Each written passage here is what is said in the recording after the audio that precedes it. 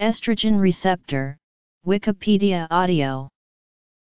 Estrogen receptors are a group of proteins found inside cells. They are receptors that are activated by the hormone estrogen.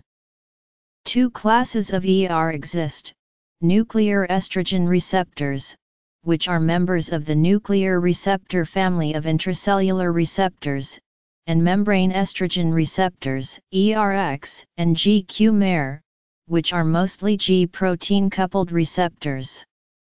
This article refers to the former. Once activated by estrogen, the ER is able to translocate into the nucleus and bind to DNA to regulate the activity of different genes. However, it also has additional functions independent of DNA binding. As hormone receptors for sex steroids, ERS, androgen receptors, and progesterone receptors are important in sexual maturation and gestation. Proteomics. There are two different forms of the estrogen receptor, usually referred to as alpha and beta, each encoded by a separate gene.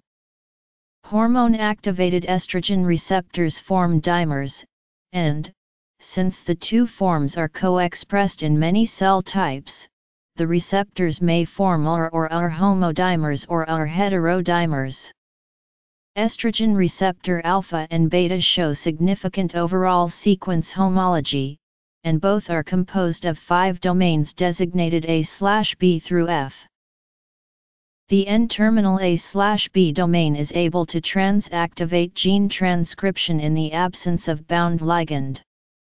While this region is able to activate gene transcription without ligand, this activation is weak and more selective compared to the activation provided by the E domain.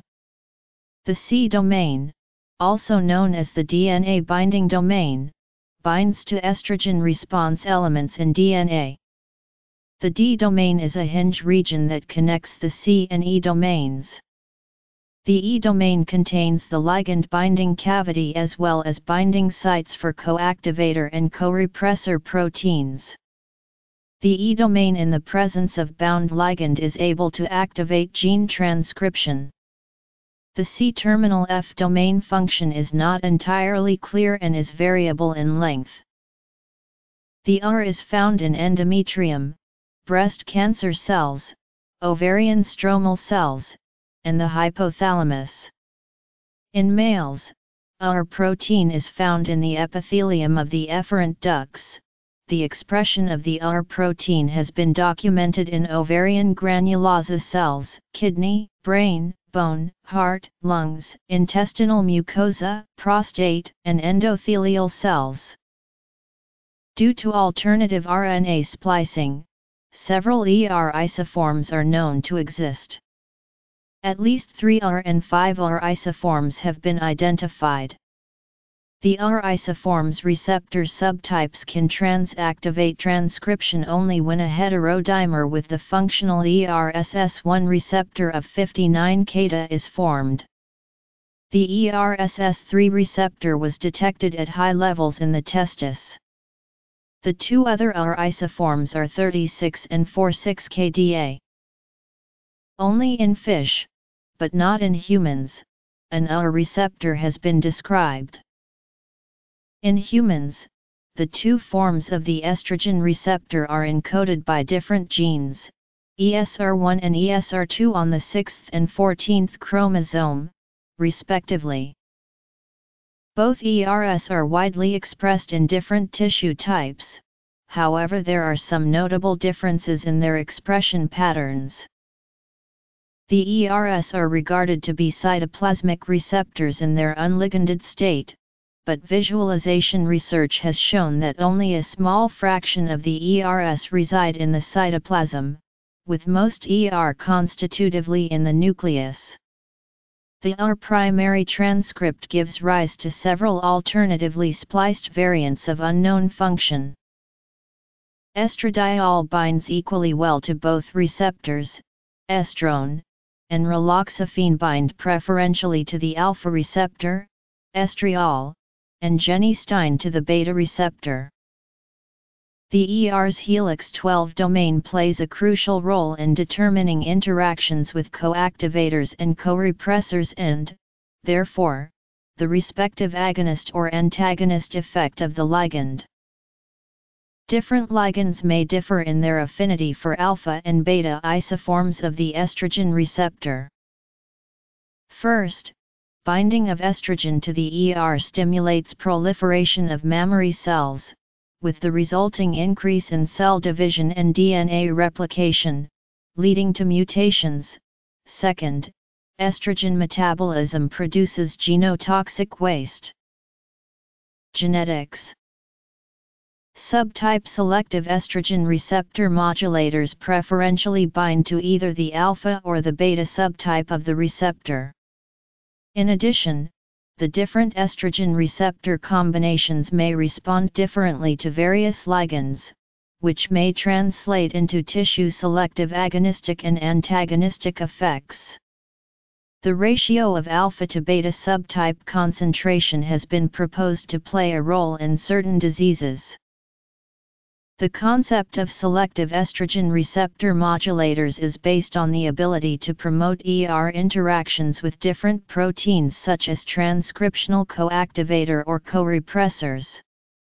Furthermore, the ratio of coactivator to corepressor protein varies in different tissues. As a consequence, the same ligand may be an agonist in some tissue while antagonistic in other tissues. Tamoxifen, for example, is an antagonist in breast and is, therefore, used as a breast cancer treatment but an ER agonist in bone and a partial agonist in the endometrium. Since estrogen is a steroidal hormone, it can pass through the phospholipid membranes of the cell, and receptors therefore do not need to be membrane-bound in order to bind with estrogen. In the absence of hormone, estrogen receptors are largely located in the cytosol. Hormone binding to the receptor triggers a number of events starting with migration of the receptor from the cytosol into the nucleus, dimerization of the receptor, and subsequent binding of the receptor dimer to specific sequences of DNA known as hormone response elements. The DNA/receptor complex then recruits other proteins that are responsible for the transcription of downstream DNA into mRNA and finally protein that results in a change in cell function. Estrogen receptors also occur within the cell nucleus, and both estrogen receptor subtypes have a DNA binding domain and can function as transcription factors to regulate the production of proteins. The receptor also interacts with activator protein 1 and SP1 to promote transcription, via several coactivators such as PELP1. Direct acetylation of the estrogen receptor alpha at the lysine residues in hinge region by P300 regulates transactivation and hormone sensitivity. Some estrogen receptors associate with the cell surface membrane and can be rapidly activated by exposure of cells to estrogen. Distribution. Ligands. In addition, some ER may associate with cell membranes by attachment to K-volin 1 and form complexes with G proteins, striatin, receptor tyrosine kinases, and non-receptor tyrosine kinases. Through striatin, some of this membrane-bound ER may lead to increased levels of Ca2+ and nitric oxide. Through the receptor tyrosine kinases, signals are sent to the nucleus through the mitogen-activated protein kinase pathway and phosphoinositide 3 kinase pathway. Glycogen synthase kinase 3-3 beta inhibits transcription by nuclear ER by inhibiting phosphorylation of serine 118 of nuclear ER. Phosphorylation of GSK3 beta removes its inhibitory effect, and this can be achieved by the Pi3K/AKT pathway and the MAPK/ERK pathway, via RSK. Agonists. Mixed. antagonists. Binding and functional selectivity. Signal transduction. 1,7-beta estradiol has been shown to activate the G protein-coupled receptor GPR30. However, the subcellular localization and role of this receptor are still object of controversy.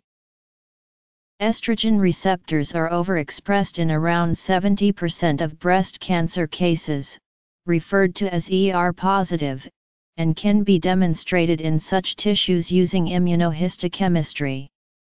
Two hypotheses have been proposed to explain why this causes tumorigenesis, and the available evidence suggests that both mechanisms contribute. The result of both processes is disruption of cell cycle, apoptosis, and DNA repair, and, therefore, tumor formation. ER is certainly associated with more differentiated tumors, while evidence that ER is involved is controversial. Different versions of the ESR1 gene have been identified and are associated with different risks of developing breast cancer. Genomic. Estrogen and the ERS have also been implicated in breast cancer, ovarian cancer, colon cancer, prostate cancer, and endometrial cancer.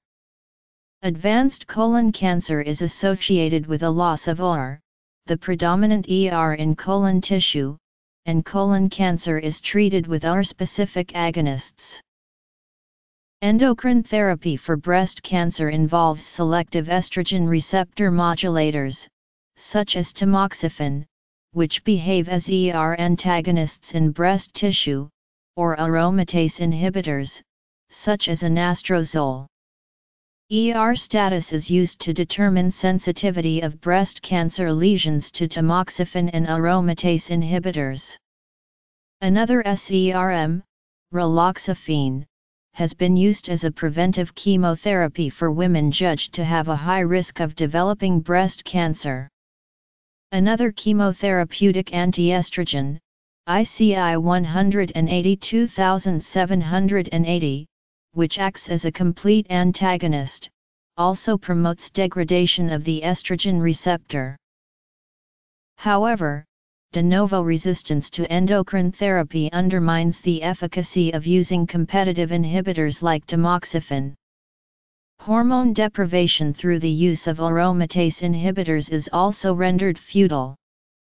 Massively parallel genome sequencing has revealed the common presence of point mutations on ESR1 that are drivers for resistance, and promote the agonist conformation of ER without the bound ligand. Such constitutive, estrogen-independent activity is driven by specific mutations, such as the D53G or Y537S/C/N mutations, in the ligand-binding domain of ESR1 and promote cell proliferation and tumor progression without hormone stimulation.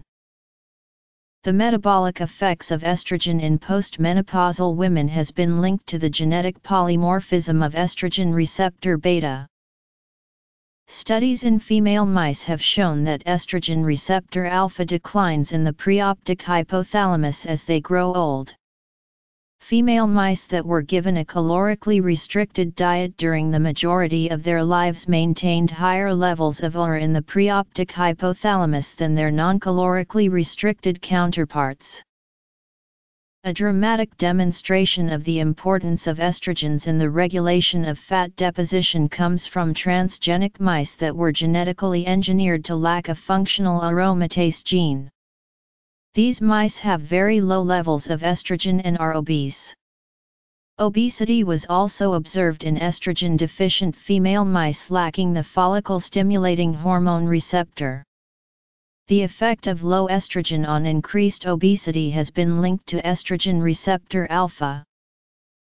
Estrogen receptors were first identified by Elwood V. Jensen at the University of Chicago in 1958. For which Jensen was awarded the Lasker Award. The gene for a second estrogen receptor was identified in 1996 by Kuiper et al. In rat prostate and ovary using degenerate ER-alpha primers. Non-genomic disease, cancer, menopause, aging, obesity. Discovery.